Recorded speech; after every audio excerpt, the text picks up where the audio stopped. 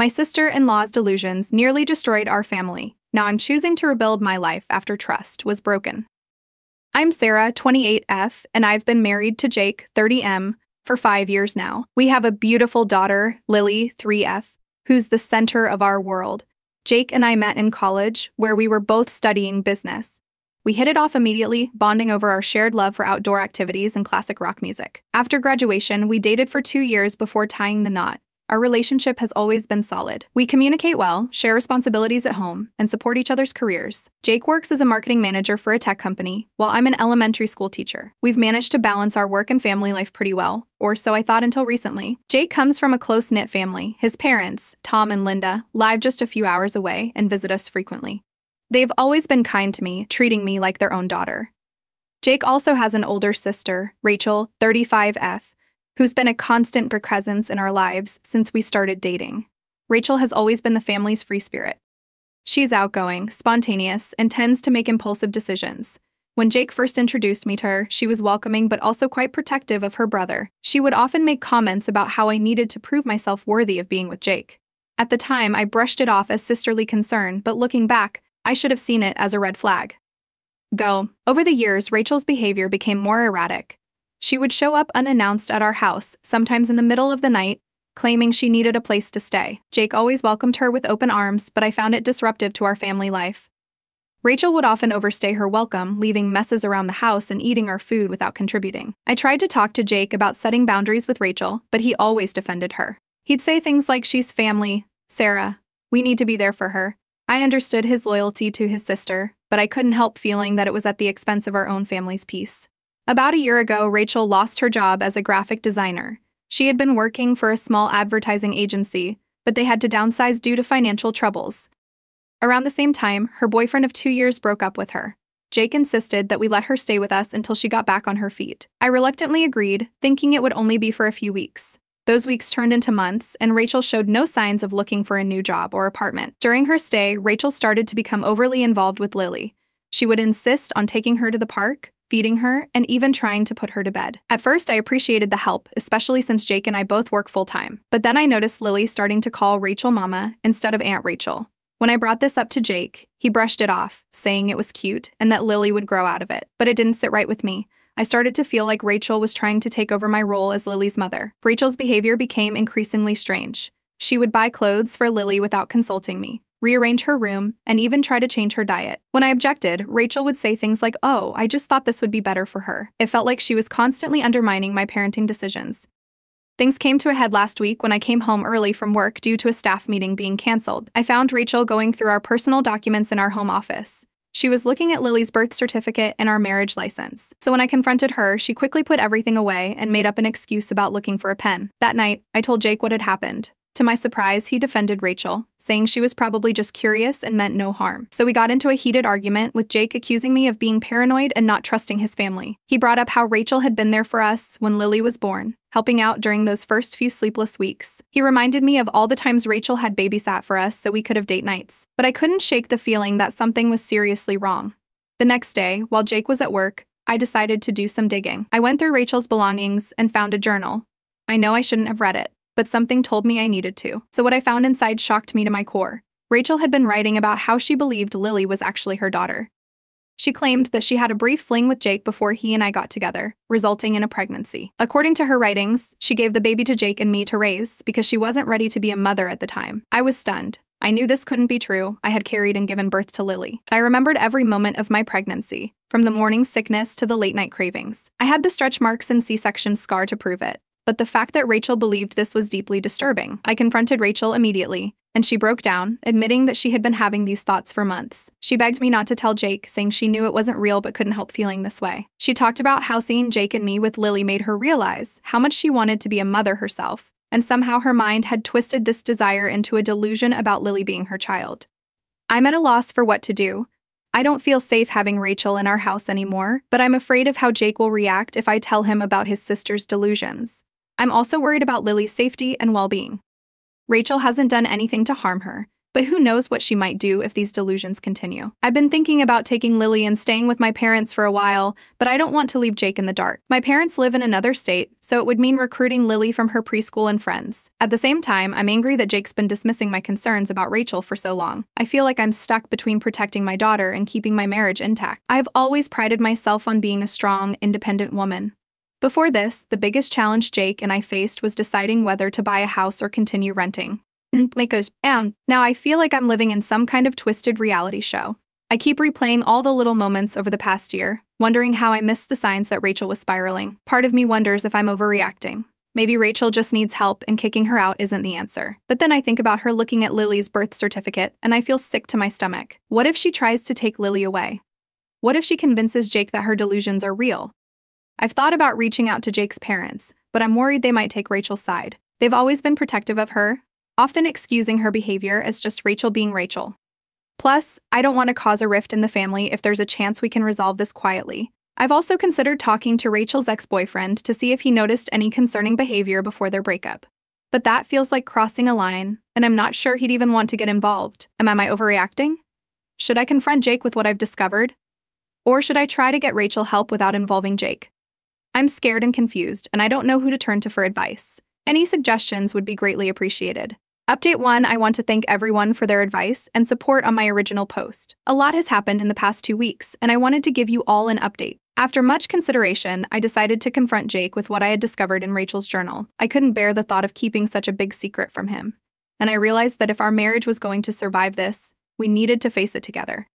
I sat Jake down one evening after Lily had gone to bed and showed him the journal entries. At first, he was in complete denial, accusing me of making it up or misinterpreting Rachel's words. But as he read through the pages himself, I saw the realization dawn on his face. Jake was shocked and devastated. He admitted that he had no idea Rachel was having these delusions. We spent hours talking that night, with Jake finally opening up about Rachel's history of mental health issues. Apparently, she had been diagnosed with bipolar disorder in her early 20s but had stopped taking her medication a few years ago, believing she was cured. Jake told me about Rachel's struggles throughout her teenage years and early adulthood. She had always been a bit of a handful, but things got really bad when she was in college. She would go through periods of intense productivity, followed by deep depressions where she wouldn't leave her room for days. Their parents had taken her to countless therapists and psychiatrists before finally getting a diagnosis. For a while, Rachel had been doing well on her medication.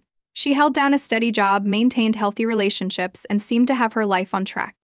But about 3 years ago, she decided she didn't need the meds anymore. Jake and his parents had tried to convince her to stay on them, but Rachel insisted she was fine. The next day, Jake confronted Rachel.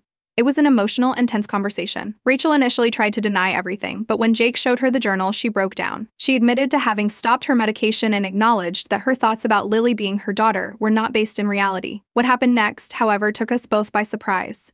Rachel revealed that she had been in contact with Jake's parents, Tom and Linda, for weeks. She had been telling them about her concerns regarding Lily's parentage, and to our horror, they had believed her. Jake's parents showed up at our house that evening, demanding answers. They accused me of keeping Lily away from her real mother and threatened to take legal action for grandparents' rights. It was a nightmare scenario I never could have imagined. Tom and Linda had always been kind to me, but in that moment, they looked at me like I was some kind of monster. So they brought up how Rachel had always wanted children, how she had been so involved in Lily's life from the beginning. So they even suggested that Jake and I had somehow tricked Rachel into giving up her baby. Jake, who was credit, stood up for me and Lily. He showed his parents Rachel's journal and explained the situation. So he told them about Rachel's bipolar disorder and how she had stopped taking her medication. At first, Tom and Linda were skeptical, but as Rachel herself admitted to her delusions, they began to realize the gravity of the situation. So the following week was chaos. Rachel agreed to check herself into a mental health facility for evaluation and treatment. It wasn't easy convincing her, but Jake and I made it clear that it was the only way she could continue to be a part of our lives. Jake's parents apologized profusely for their behavior, but the damage to our relationship was already done. I couldn't believe they had so readily believed Rachel's delusions without even talking to us first, but it made me question every interaction we'd had over the years. Had they always seen me as an outsider, someone who could never truly be part of their family? Jake and I decided it was best for Rachel to move out when she completed her inpatient treatment. We helped her find an apartment and set up appointments with a therapist and psychiatrist. Jake's parents offered to help Rachel financially until she could get back on her feet. Throughout all of this, I've been struggling with my feelings towards Jake. On one hand, I'm grateful that he stood by me and Lily when the truth came out. He's been supportive and understanding, doing everything he can to make things right. On the other hand, I'm still hurt and angry that he dismissed my concerns for so long, allowing the situation to escalate to this point. I keep thinking about all the times I tried to talk to Jake about Rachel's behavior, only to be brushed off. If he had listened to me earlier, could we have avoided all of this? And what about his parents? How can I ever trust them with Lily again, knowing how quickly they turned on me? We started couples counseling to work through our issues. But I'm finding it hard to trust Jake fully. He's been making efforts to rebuild our relationship, spending more time with Lily and me, and being more attentive to our needs. But every time I think about how close we came to losing our daughter because of his blind spot for his sister, I feel a surge of resentment. Lily, thankfully, seems largely unaware of the turmoil around her.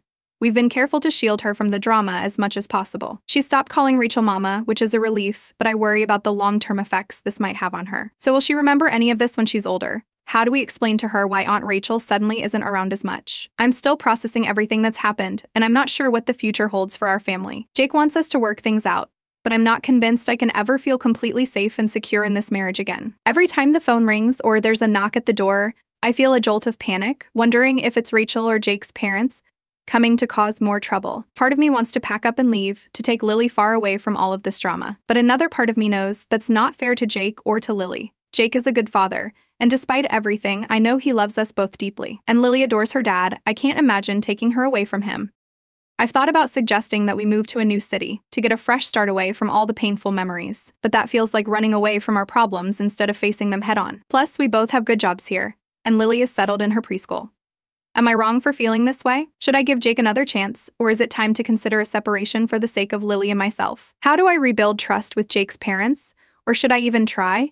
I feel like I'm at a crossroads, and I'm not sure which path to take. Update 2: It's been 3 months since my last update, and I wanted to share some significant developments in our situation. First, the good news: Rachel has been making progress with her treatment.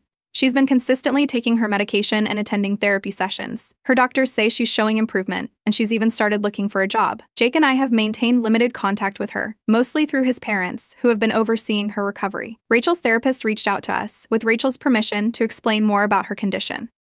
Apparently, Rachel's delusions about Lily being her daughter stem from a combination of her untreated bipolar disorder and some unresolved grief. The therapist explained that Rachel had actually suffered a miscarriage a few years ago, something she had never told anyone about. This loss, combined with her mental health issues, led to her fixation on Lily. While this information helped me understand Rachel's behavior better, it didn't erase the pain and fear we've been through. I'm glad Rachel is getting help, but I'm still cautious about it into our lives. Now, for the more complicated part. Jake and I have been continuing with couples counseling, but our relationship has been strained. Despite his efforts to make amends, I found it increasingly difficult to move past what happened. The trust that was broken seems almost impossible to rebuild. About a month ago, during one of our counseling sessions, Jake revealed something that shook me to my core. He admitted that there was a grain of truth to Rachel's delusions. While he assured me that Lily is definitely our daughter, he confessed to having a brief fling with Rachel just before we started dating seriously. Jake swore that it was a one-time mistake, fueled by alcohol and poor judgment. He said he never told me because it happened before we were exclusive, and he didn't want to hurt me or damage my relationship with Rachel. He claimed that Rachel must have fixated on this incident, twisting it in her mind over the years, until it became the delusion about Lily. I was devastated. While I understand it happened before we were officially together, the fact that Jake kept this secret for years made me question everything about our relationship. How could I trust anything he said now? This revelation has also made me reconsider Rachel's actions in a new light. While her behavior was still inexcusable, I can't help but wonder if Jake's secret contributed to her mental breakdown. The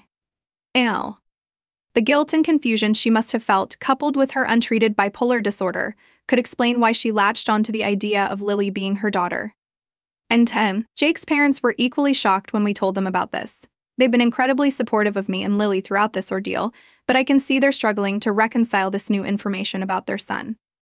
Tom and Linda have been trying to make amends for doubting me, often offering to babysit Lily or bringing over home-cooked meals. While I appreciate their efforts, I still feel a distance between us that wasn't there before. As for Jake and me, we're at a crossroads. He wants to work things out, insisting that he loves me and Lily more than anything. He's begged for forgiveness and promised complete transparency moving forward.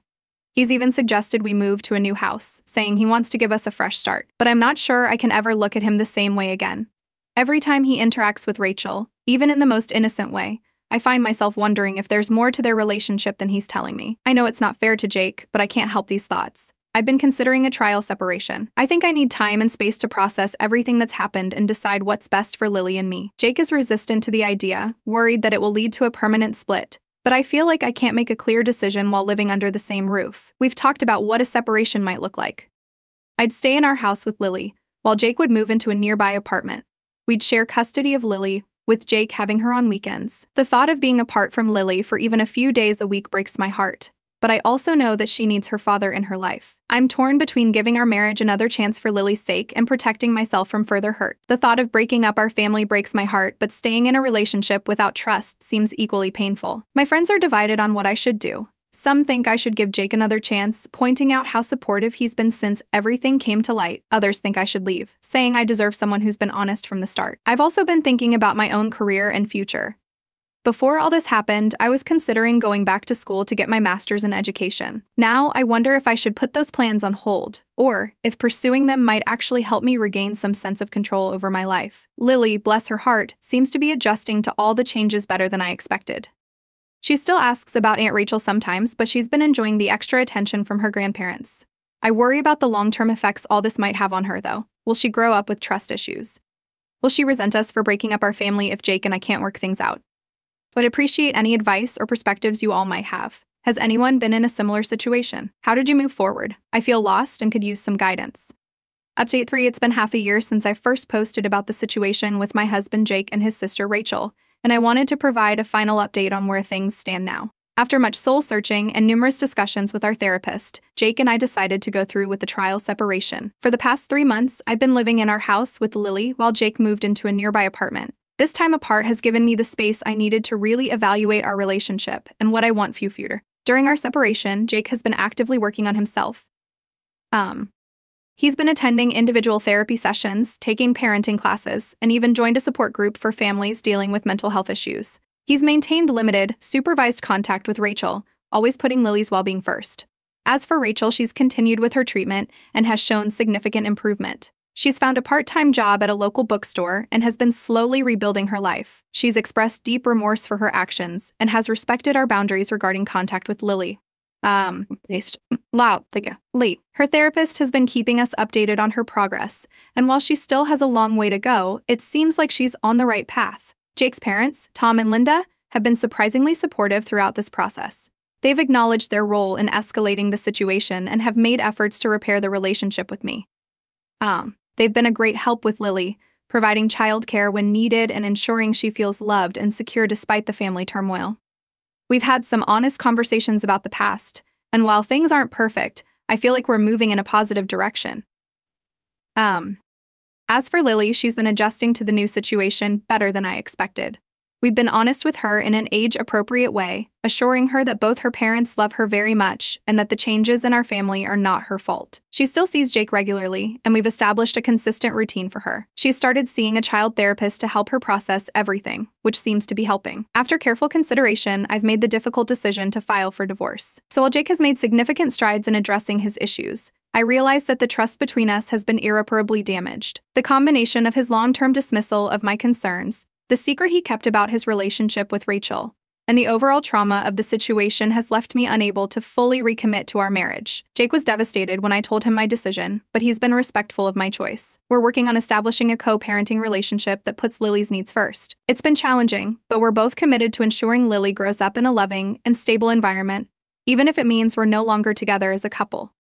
I've started seeing a therapist on my own to work through my feelings and learn how to navigate this new chapter in my life. It's been a difficult journey, but I'm starting to feel more confident in my decision and optimistic about the future. I've also decided to pursue my master's degree in education. Classes start next month and I'm excited about this new challenge. As for my relationship with Jake's family, we've reached a sort of truce. While I don't think things will ever be the same as they were before, we're all making an effort for Lily's sake. Rachel has been allowed supervised visits with Lily, always with either Jake or his parents present. These visits are short and infrequent, but they seem to be going well. Looking back, I realize that this experience has taught me a lot about setting boundaries, trusting my instincts, and the importance of open communication in relationships. While the outcome isn't what I hoped for when I first got married, I believe it's the best decision for my daughter and me in the long run. Thank you all for your support and advice throughout this challenging time. Your perspectives helped me navigate this difficult situation and gave me the courage to make tough decisions. I'm looking forward to this new chapter in our lives and focusing on healing and growth for both Lily and myself.